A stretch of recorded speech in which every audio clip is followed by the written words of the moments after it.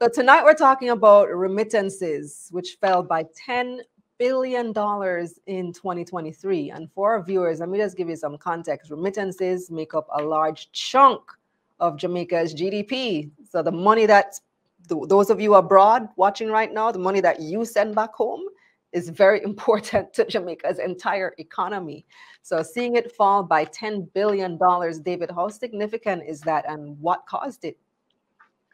So to put things into context, Kalilah, uh, when you say $10 billion, that's Jamaican dollars.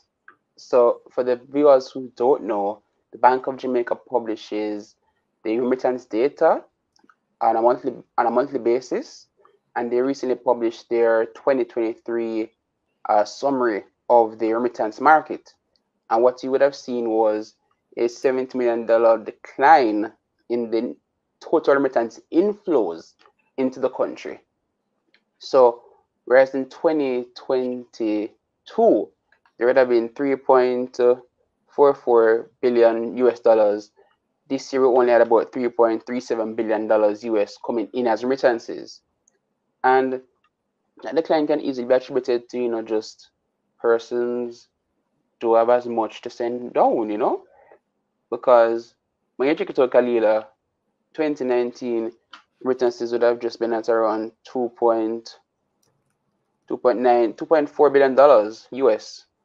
So we effectively grown that amount by around 45% since 2019, which is influenced by inflation, but for remittances to still be this robust, it does speak volumes.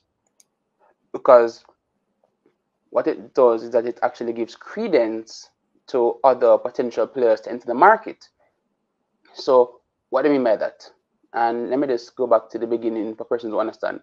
Remittances in normal circumstances is really the funds that friends, relatives, whoever sends home through, like a Western Union, a MoneyGram, a Remitly, Boss Revolution.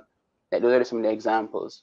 Some persons, will go to a physical outlet to collect their cash in Jamaican dollars.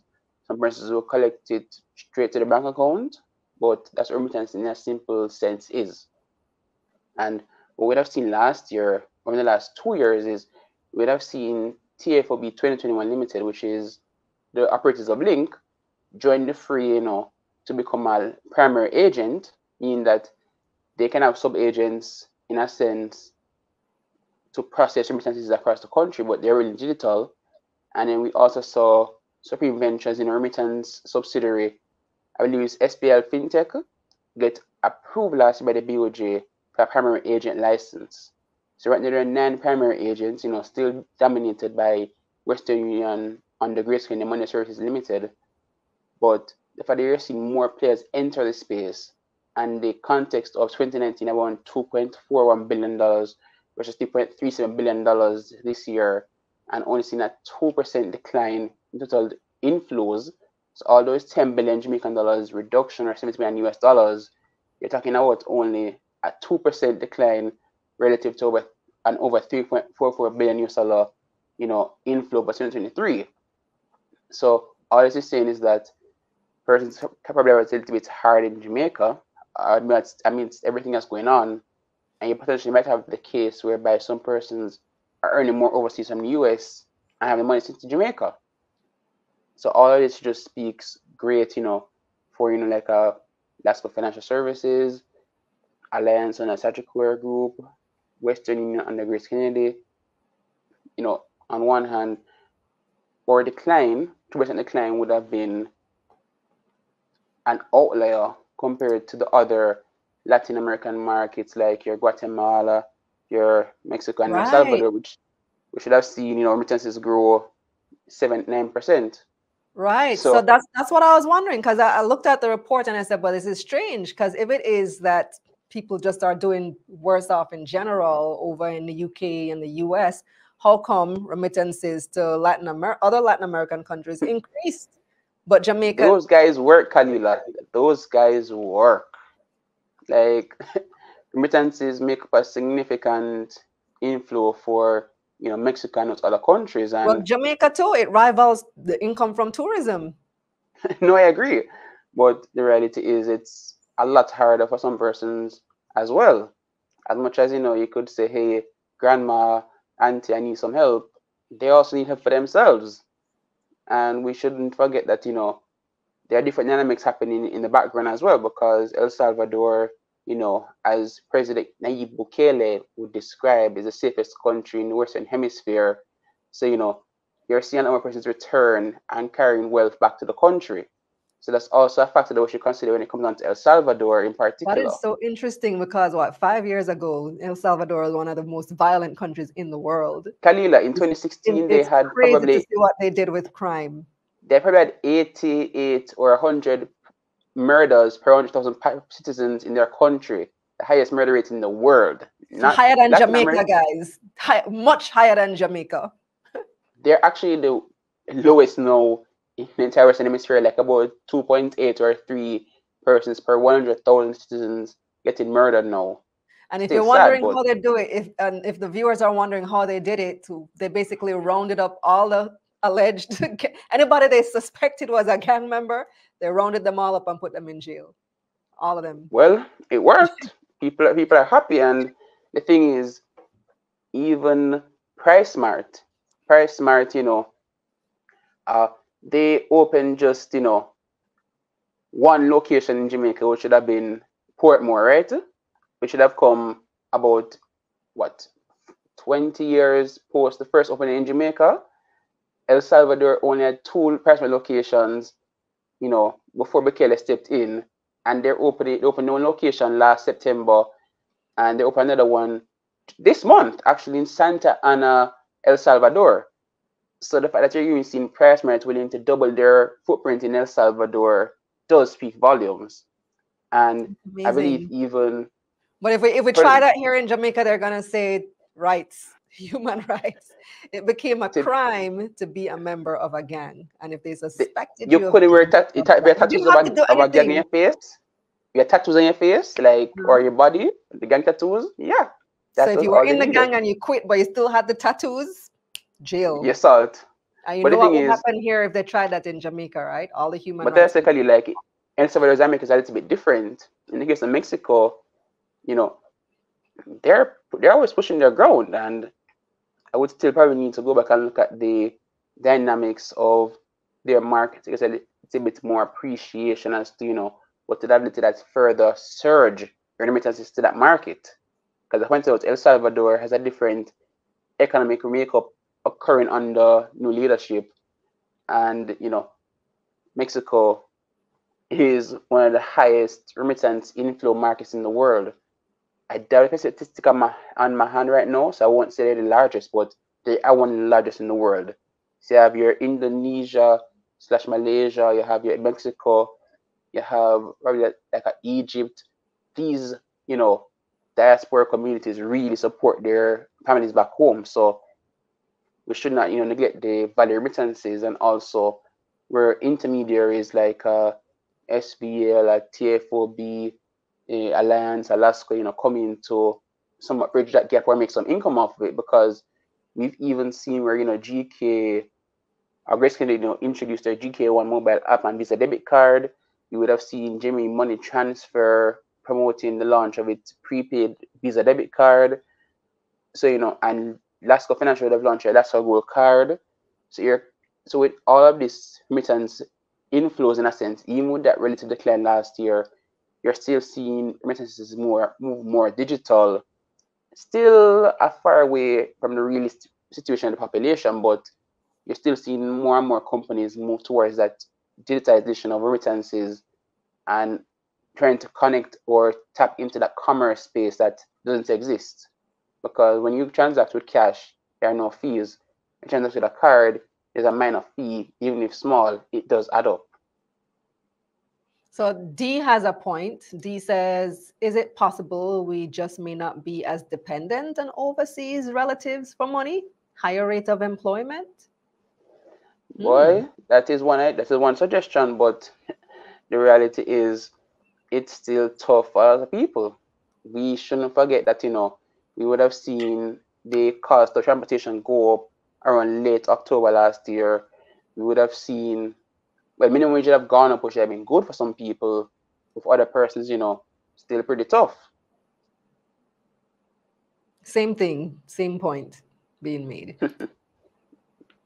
Yeah, but That's an interesting take, though. well, the Could be reality onto is, something.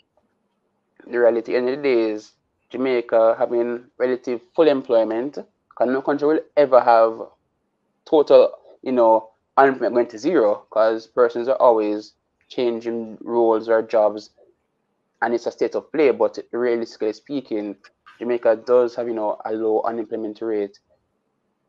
Not sure to an extent, how the microeconomics on the ground are, but at the end of the day, remittance figures does speak, a lot of volumes about the support that's coming into the economy. And on the other hand, it's also can be indicative signal of persons seeking to send funds back to Jamaica to build or, grow on different things that they want to do, probably investments, real estate, or so on. So that's just one arbitrary example. Very interesting. A lot of other interesting things happened this week. So we had local government elections yesterday. All now we don't know who win. Hey, both of them claim the Kalilah. Just Oh my goodness. think like Donald Trump. They both won.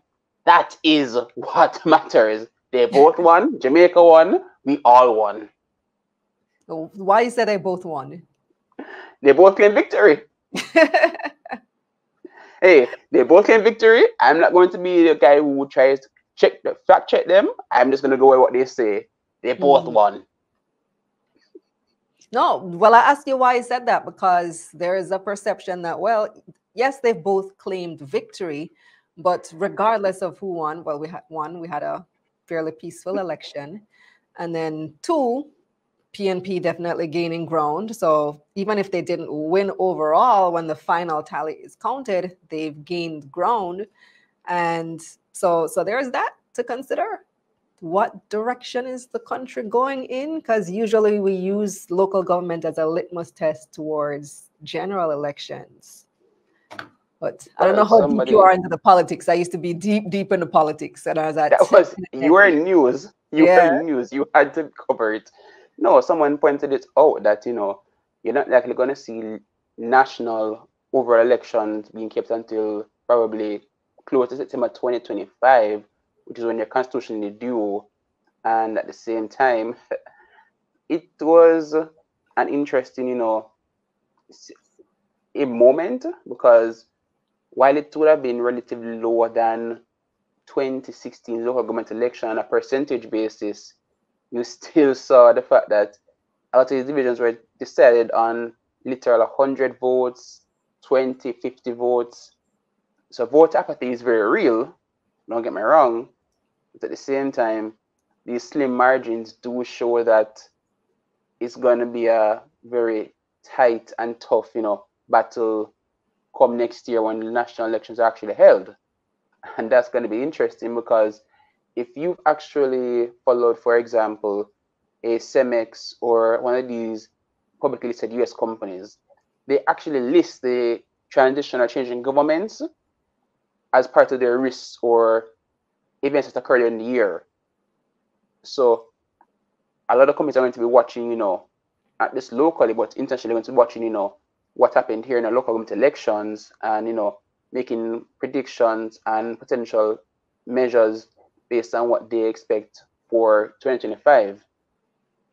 So we shouldn't neglect the reality that politics plays, because at the end of the day, either way, or whoever wins the government control, we still as citizens have to deal with the reality of the governance that does come out of those situations. I see a couple other theories in the chat about the reason for remittances dipping. Lanesra says maybe a lot more Latin Americans crossing Mexico border and sending money back. Philip says perhaps more Jamaicans are traveling with their money because there's more interest by diasporans in investing in Jamaica. Phil actually has a very good point, because I recall Grace Kennedy, and I think it was really Grace Kennedy, to be honest, and I think Western Union and MoneyGram's reports highlighted that when COVID happened, what would have occurred would have been a situation where, because persons couldn't carry the physical cash down with them on their trips, they had to use these different channels, which should have been remittance agencies, to send money back home. So, you know, the remittance companies have benefited tremendously from, you know, those scenarios. But in the grand scheme of things, I'm not sure if $70 million really came through everybody's pockets at the airport. Like, that's a lot of money. But it's a very relevant point though, still, because if that money is being carried directly in pocket, you know, as cash, that won't necessarily be captured as easily on the remittance data. So that actually is a very valid point. All right. Well, thank you so much this evening, David. Something for us to consider. You're welcome, Kalilah. Let us see how tomorrow goes by. And tomorrow, Thursday, because that's when most public sector companies and the JSCs, all the financials are going to be due. So Thursday is going to be a melee of reports. Your Grace Kennedy, your JSC, your Pan Jamaica Surgical Group. Just look out for fast and fierce reports come Thursday, people. All right. Gonna keep an eye out. Thanks for the heads up, David. Always appreciated.